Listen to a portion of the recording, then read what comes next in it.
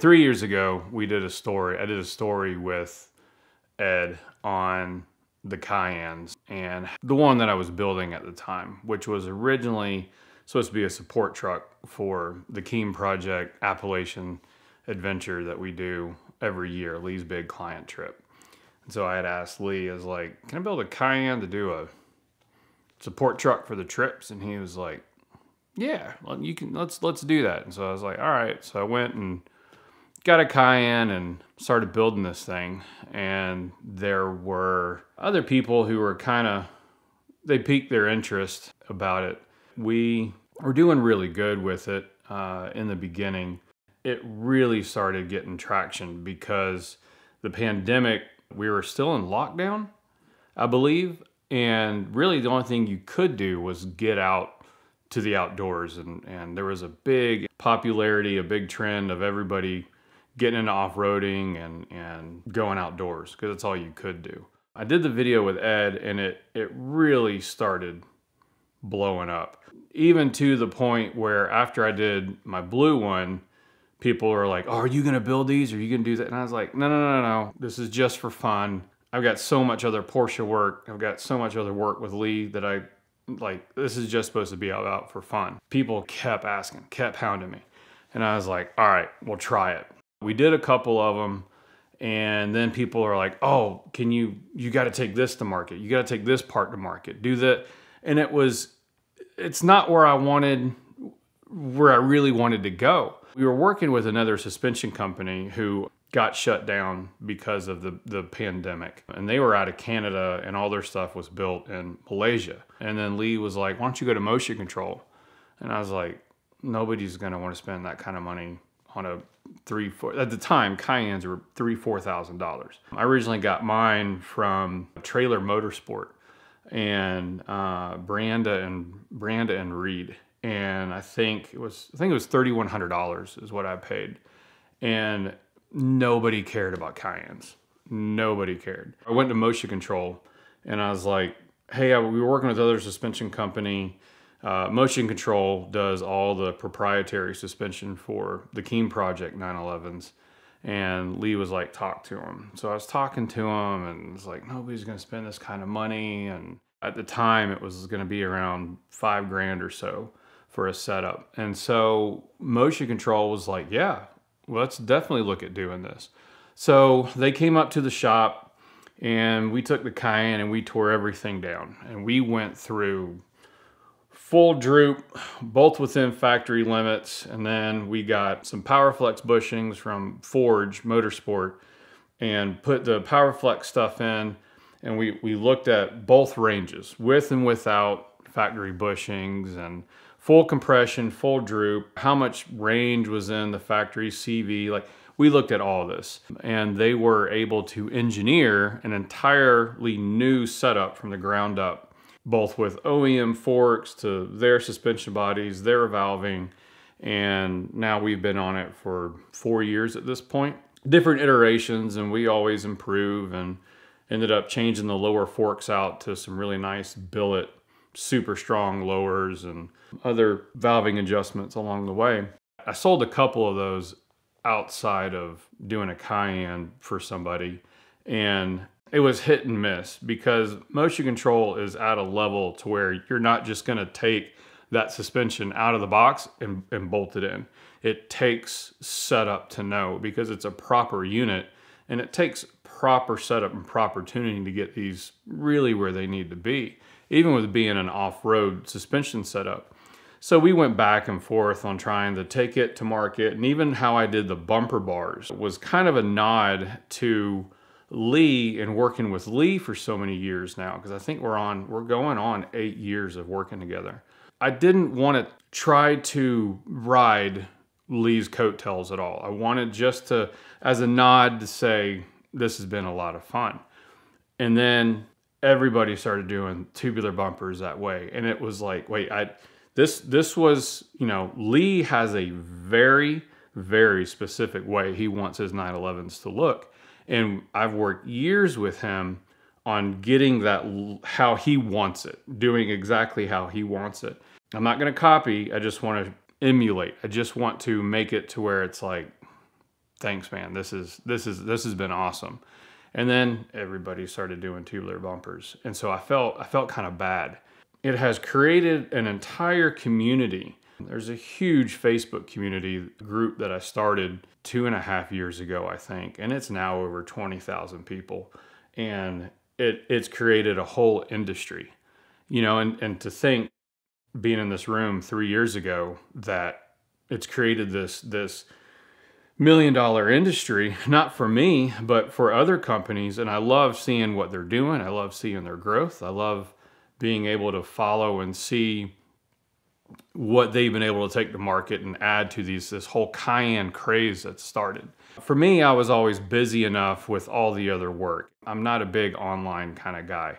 So we built a couple of them and still build a couple, but I really keep them around between 3 and 5 a year. That's really about the limit. You know, we've looked at some other avenues for selling some of the stuff that we do, and you know, we'll see what comes. But we started doing a lot of group rides. So going to Winrock, going to J19 up here in Talking Rock in Georgia, the Firm down in Florida, Peaks to Shore, which is a North Carolina trip. We're doing the Pilgrimage again in October this year, which is up in Vermont. I've got 2 Cayennes that we run for Lee's client trips every year. And, you know, so we've been all the way out west, and obviously we do our East Coast stuff every year. It has been a lot of fun. It has been challenging, but the Cayenne market, as far as the Cayenne itself, it was hot. It was super hot during the pandemic and for about a little while after, but it's softened a lot. You know, the stuff that I do is still at a premium, and it's still, you know, we're still enjoying it. We're still having fun, but Cayenne prices are back down to what they were. They might be $1,000 over what they were in 2018, 2017, but you know, it's been a wild ride for sure. Now, 3 years later, we've built about 25 of them, I would say. I think only one has sold because mainly everybody keeps them, you know, and that was one of my big things. Is I didn't want to, for a while there, you could go on the different auction sites and man, they were fetching big money. I was offered $90,000 for mine during the pandemic. I was like, no. I was like, I don't want to be married to it. You know, my blue one was the one that everything was based off of. It worked for me. I loved its quirks. They didn't bother me, but it's not something that I would have felt comfortable selling at 90 grand to somebody. And then I'm married to it and they're calling me on a Saturday night like, hey, it's like, that's not what I want. You know, again, the Cayennes weren't supposed to be what they became. They were supposed to be fun. I didn't have any interest in the beginning. I did mine, I did my buddies, so we could do support for the trips. But then we started my family and I started getting more and more into off-road and doing more and more. And then I started actually getting training, actually getting certifications, like taking it up to the next level to be like, this is actually a lot of fun. But then also realizing kind of early on that there's a lot of dangers that come along with this as well. So it was making sure that we did, you know, X training, X certifications, you know, getting what we can that is available out there. So during all this, I had other opportunities, other doors that opened. There was motion control, there was braid. We have our own wheel spec that we do with braid. Early on, people are like, can you fit this Cayenne brake under this wheel and this wheel? And I was like, with the braids, you can. You can fit an 18-inch wheel over a 400 millimeter rotor with a braid. It's close, but you can do it. And we developed really good relationships with these companies. Same with Forge Motorsport with their Overland division. Same with Triple R, which is laser over in the UK. We even did Hella stuff. Front Runner, of course, because we did all their racks. We did quite a bit with Eurowise. Mike's first time ever going off road was with our group. I think it was 2 years ago. We took him to Winrock, and you know, I've known Mike a long time, and I was like, this is a market I think you could do really well in, because he's got a real ability to be able to market and build stuff quick and get it to market. And he's done really well, and I'm really proud of him. And then there's been other companies pop up along the way, like the stuff we do with Wilco for their spare tire carrier. We ended up meeting up with the guys at Sway, and we're able to do quite a bit with Sway. Same with Otzi. You know, it's this little family-run company, and we use their spare tire racks, and they have been a blessing. They've been great to deal with. There's been other opportunities, other doors that have opened along the way that there was no market 3 years ago. There was nobody, to where now there are, I mean, I still have wheel companies reaching out like, hey, can we do this? Can we do that? You know, we're working with several different Porsche dealerships through Indigo about building our own line of stuff that's only available through Porsche dealerships. It's gone from non-existent to huge. And it's, you know, I'm not a business person. I'm just a guy that can paint and fab some cars. You know, that's I know my place. So I'm really proud of seeing my friends and these other companies being able to grow. It's been crazy, because there's been some butting heads over the last couple years where, you know, other people, everybody wants to stick their hands in the pot. Did I expect this? No. I don't think anybody did. Not at all. I did a Cayenne for Nick Faldo. Did a Cayenne for Sir Nick Faldo with Lee, because Lee's doing a special car with him, one of his 911s, and Sir Nick had a Cayenne, and he's like, I want to do something with it. And Lee was like, well, let me ask Bryson. So Lee's like, hey, you want to do this Cayenne for Faldo? And I was like, yeah, man, of course. I didn't really hear much about it after that. And then literally one day, Sir Nick Faldo walks in with his wife into the shop like it's just any other day, you know, in Canton, Georgia. He was just like, hey, I'm here to drop off my Cayenne. Super nice, super easy to deal with. Dropped off his Cayenne, and we put it together. Ended up shipping it out right before Christmas that year. And on Christmas Day, he texts me and sends me this video with him coming around his field in Montana, sliding the Cayenne, and pulls up next to the camera, and he was like, oh, thanks so much. I love it. And I was like, that's awesome. Like, that's really super cool. People send me, you know, spy shots every now and then. Half the time, they don't even know it's his.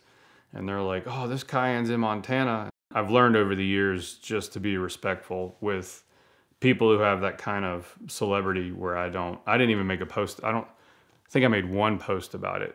Lee did a safari for Patrick Dempsey, and, you know, it was, tried to not be a geek about it, you know, and Lee's taught me over the years, like, just play it cool. Just play it cool. And I was like, all right. So people ask, like, why don't you post? Why don't you do it? And I'm like, I've worked hard to get where I'm at, and I love where I'm at, and I'm not going to jeopardize it. So in 2021, Ed reached out and was like, hey, I want to do a Cayenne for a Car Trek episode. And I was like, I don't know what your budget is, but all right. I had a little bit of reservation in the beginning, because I had a lot of people asking to do a Cayenne, and I knew what the dollar amount that I had to get to do one. And I was like, I don't know how I'm going to do this. There were people who asked along the way, like, I don't want to spend that much on suspension, or I don't want to spend that much on wheels. Can I do this? Can I do that? And I've learned over the years to say no. And I was real hesitant about it. But I was like, yeah, let's give it a shot, because I didn't want to be associated as a budget Cayenne. But we ended up using Forge Motorsport lift on it. Forge Motorsport Overland lift on it, staying with the stock springs and suspension. We did a real easy light bar on it. We ended up going with a set of wheels and then some KO2 tires, painted it orange. What pushed me over the edge to say yes was I've got my oldest son, Ryder, who was 14 at the time. I was like, would you be interested in sanding this thing down and taking it apart and doing all this? And then I had another young guy working for me, Alex, who's still with me. He was in high school. And then Caden, I hired him from the local high school, but he was actually on our mountain bike team. So I was like, guys, we got to do this budget. So you got to do this, we got to do this quick. I got to deal with Ed. So we got to knock this out over a weekend. I think it ended up being like 2-3 days. So we ended up painting it RS orange, did it over a weekend, put it back together, put all the stickers on it, said, here you go, Ed, go do it. And he goes and does the Car Trek episode and ended up winning the episode, I guess, as you could win a Car Trek episode. But I think he obviously really fell in love with it.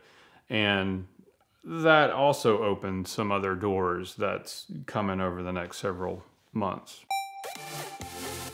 Car fires make for great videos, but very bad days for car owners, and I protect my cars from fire by having an element extinguisher in every one of them for every mile. I actually got my first one from Freddie a few years ago as we were shooting Car Trek 1, where a fire was a very real risk, but it's always important to be protected. Element fire extinguishers weigh less than 1/10 of what a traditional fire extinguisher weighs, and they discharge 5 times longer. They also make no mess, and they never expire. So it's worth picking up a few to have around the garage, your house, and of course, in your car. They've got a special bundle offer right now during the month of May for our VINwiki viewers, but it's always a good time to buy a couple of these to keep you, your car, and your home safe. So check them out now at the link in the description below.